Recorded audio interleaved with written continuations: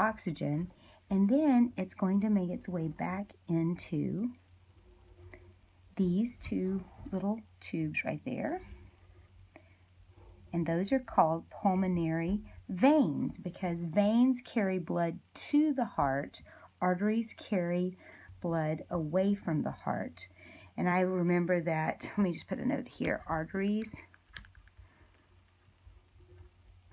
away. They both begin with A's. And then veins are going to the heart. So they're going to come back in here. They've gone to the lungs. Are they oxygenated or deoxygenated? They are oxygenated. They have gone and picked up oxygen and dropped off the carbon dioxide, and we've exhaled and let that go out. So now the blood is oxygenated. I'm going to color both sides of these so that both of these veins are red.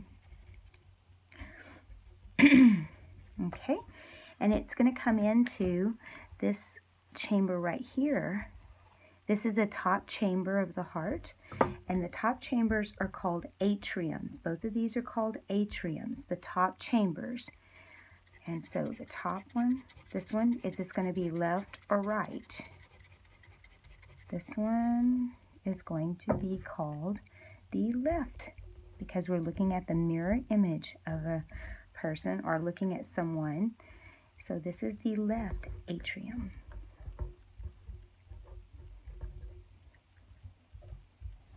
By the way, this is coming in through the, we call these the pulmonary vein.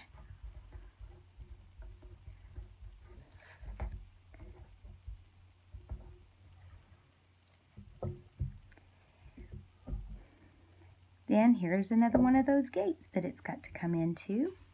So the blood's coming in from this lung, and it's going to go down through the gate in this direction. It's got to go through that one-way gate. We call this one, this valve right here, that one-way gate, we call that the bicuspid valve or the mitral valve. Let's call that mitral, M-I-T-R-A-L. And another name we call it bicuspid. Why do you think we call it bicuspid? How many flaps do you think it has on it? 2 is correct. And this blood is oxygenated, so we're going to have this chamber filled with oxygenated blood.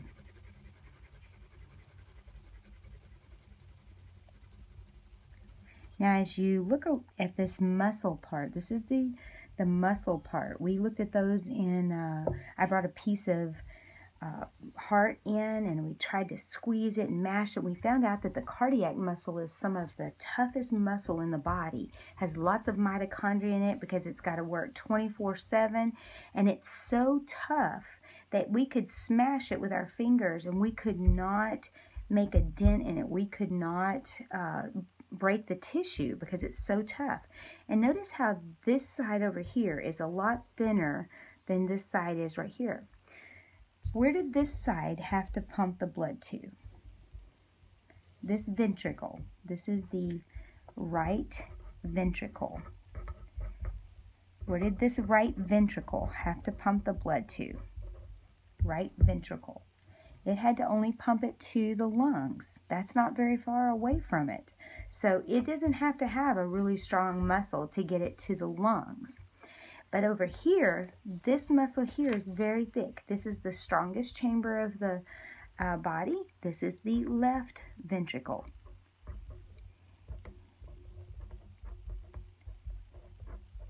It's very strong, and this one has to be that way because where does this one have to pump the blood to? The whole body. So it squeezes that blood, and the blood is going to go into here, and then it's going to go through this other little gate right here. This little gate is called the aortic valve. Aortic valve, because this branch right up here is called the aorta.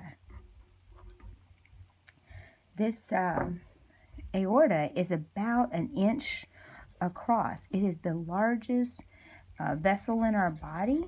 It is filled with blood that's pumping every beat. A big portion of blood goes and fills this so that it can pump to every part of our body.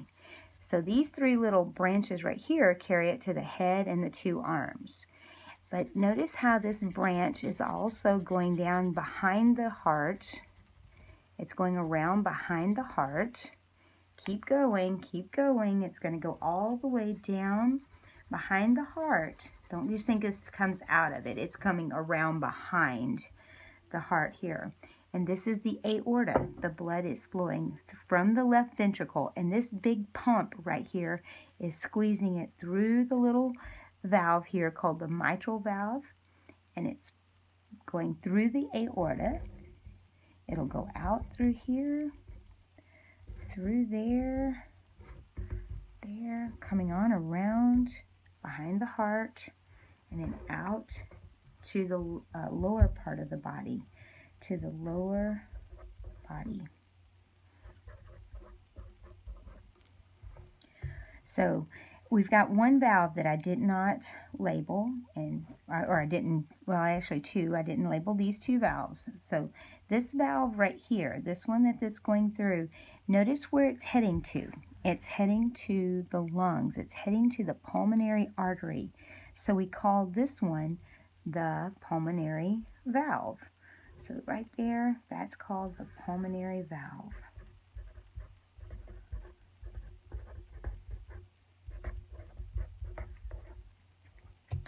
This one right here, we notice that it's going to the aorta. So we call that one, this one right here, is called the aortic valve. Aortic valve. Okay, let's just do a quick review. So from the upper body, all the blood that has given up its oxygen to help the cells to be able to burn glucose so that we can get the energy out of it, has to be brought back into the heart so that it can go and get rid of the carbon dioxide and then get oxygen at the lungs. So from the upper body, it goes in superior. From the lower body, it comes in through the inferior vena cavas. They go into this chamber, this cave, this cavern right here. And then they go from the right atrium through this valve called the tricuspid valve, this little gate, and then it goes from the right ventricle. It's got to go get rid of that carbon dioxide and go pick up oxygen. So it's going through the pulmonary valve here to the pulmonary arteries, out, going out to the lungs, coming back in through the pulmonary veins. We can put an S there. Pulmonary veins. Veins bring blood to the heart, and they're coming in through these little openings right here. The left atrium. They go through this two-flap valve, which is now called a bicuspid, or you can say mitral. That's what the doctor would say is a mitral valve. And then it goes into this left chamber, the strongest chamber of the heart, the left ventricle. It leaves the left ventricle and goes now to the whole body through the aortic branch, this large vessel right here.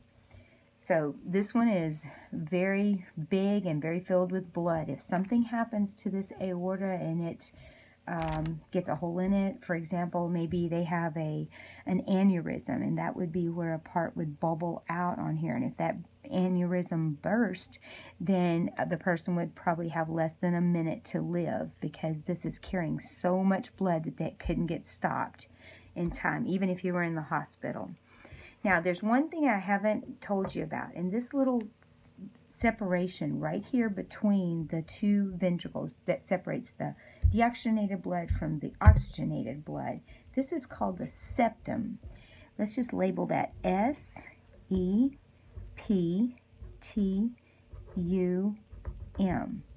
A septum is a divider. You have one in your nose that separate the nostrils, so that's a septum. Sometimes you hear somebody has a deviated septum, but if you feel of your nose, that part that divides each nostril is a septum. It's a division part.